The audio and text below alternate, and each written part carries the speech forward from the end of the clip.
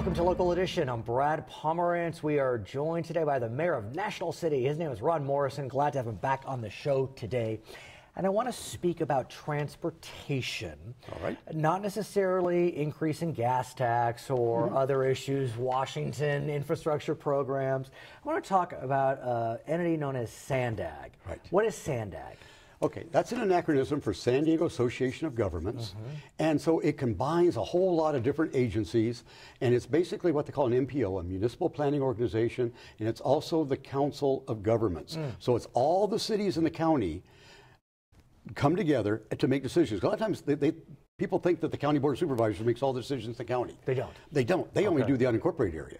Right. So then the cities do theirs, Right. which is 84% of the population is in the cities. Right. So you got to have a body that brings them all together and to makes these regional decisions. And that's what SANDAG is. So to go back, we know that we're going to have an increase in the gas tax as a result of some legislation out of Sacramento. When that money comes down, will SANDAG be the one that tries to figure out how that money is spent? We will get some of that. Some of that, Some of that will go to the local entities, individual, whether it's the county or the cities. Sure. Some of it then goes to SANDAG. A lot of it stays at the state level. So that begs the question. It's the makeup of SANDAG. Yes. And what we know is, as a result of legislation passed many years ago, Sacramento can pass subsequent legislation with regard to how SANDAG is formulated. Correct. And so there's a bill that's pending. San Diego area Assemblywoman Gonzalez Fletcher is looking at proposing this bill. She's already done it, actually.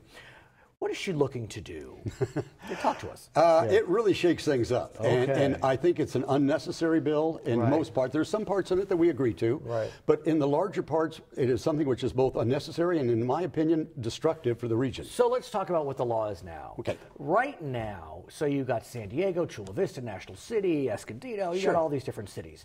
How is the voting done now? Well, two different things. Each municipality and the unincorporated, they choose who their representative will be on there. So that starts off that. And everyone gets one seat at the table, with the exception the city of San Diego gets two, and the county gets two. All the other cities get one. And then any vote that goes forward, it has to pass two tests at the same time. One thing, it has to have a majority of the voting members. So that would be 19 members, so you need to get 10. If all of them are present, you need to get 10 votes. And you have to have a majority of the population. So at that's the weighted. same time. So that's weighted. It's a weighted vote, and it's a jurisdiction vote at the same time. That protects the big cities, so that all the little cities don't gang up on the big cities, and that protects the little cities. But the little cities could gang up on the big cities with the first test, which is the vote where you need to get 10 out of 19. But in some, look, that's how we have it in the Senate and the House. But they couldn't pass it. See, they could not pass it by themselves because of the big cities with the population. It kills it. So it protects both sides. So it's a checks and balance. It's much like the Senate and the House of Representatives all combined. So Ms. Gonzalez Fletcher wants essentially to adopt a House system. A House system only. Population. The voting would be done by population. Population, but instead of it being population like nationwide, you're only population by jurisdiction. So in this case, you would have San Diego, City of San Diego, and Chula Vista. Is that 50 plus 1 right there? Yes, that very easily could be, or the county. In other words, the City of San Diego and the county. The county unincorporated. Yes, the unincorporated. Therefore, you could have two entities or three entities could basically run, and the other 16 might as well not even show up. And the question becomes, if this passes, I mean, do you have to be a member of SANDAG? I mean, I could see, forget it, we're not involved. If we can't have any involvement. No, by state law, we're involved. You have to be. But why would you show up? Why would you even go? You know, what would be the rationale? Right now, we've got a very cooperative county-wide. I mean, the cities, everything, we work together, we learn how to compromise and how to work these things. That's the question. I mean, if you work together well now, is there anything to say that you won't if this passes? Be very difficult, because this is a very divisive bill, because now it's putting all the power into just a couple people's hands. So what has San Diego said, the city? San Diego's being very quiet. They haven't said anything. Chula Vista is being very quiet, and all the other cities are being very loud. Like yours. You've written a letter. You wrote a letter to Ms. Gonzalez-Fletcher with your opposition. Yes. Here's one area that I find interesting. I can understand the arguments for that Ms. Gonzalez-Fletcher is proposing. You know, whether I agree or not is important, but I see where she's going. Part of the bill requires that the member from National City, let's say, only be the mayor. It can't be a council member.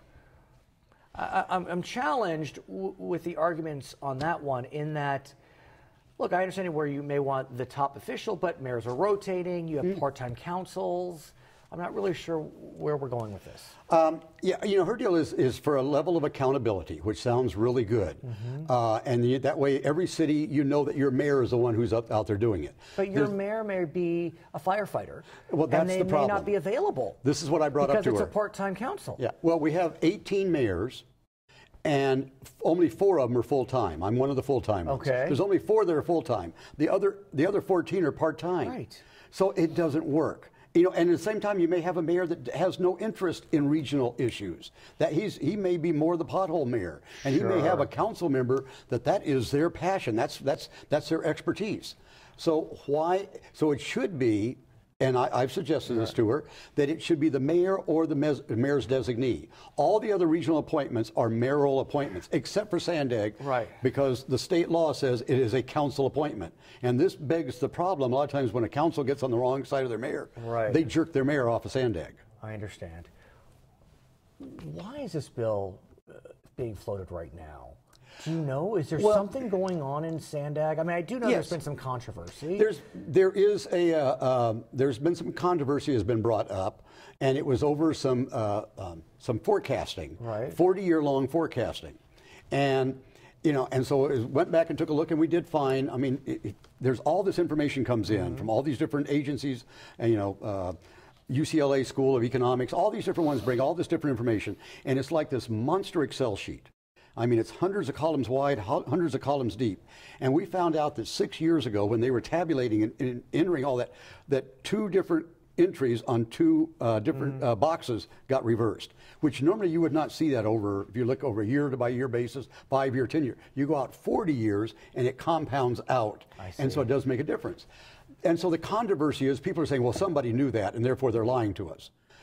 So what we have done, just to dispel this whole thing, we've went out and hired the law firm of Houston Hannigan, who is the law firm that did the investigation for Enron. I had a feeling you were going to say that. And you know, and followed through with the forensic accounting. Look what, And so so these people are used to doing this kind of work, and they have no ties here locally, and they're bulldogs. We said, we've hired them. Said, go, you investigate. Tell us what happened. You bring it out in a public document, and let's, you know, if someone did something wrong, let's do it. Let's take care of that. If someone didn't, then let's shut up all these people that are going around making all these wild claims. But so that has been kind of the impetus that got this going. So she's asking for an audit committee, which we already have an audit committee, a financial one. She wants a performance one also. We can certainly work with that. Okay. The other thing that she's asking for is that by state law, the transit agencies cannot ask for a sales tax of their own. And so she's got that in there. We said, fine, let them. We have no problem with that. If the transit agencies want to have a transit-only sales tax, you know, MTS and also North County Transit, if you want to do that, fine. But that's not under our control. That's under state control. So there's a couple of areas in there that we can agree to. But this idea of blowing up SANDAG and then putting it... So are you feeling as if there will be a compromise? We certainly hope so. Right.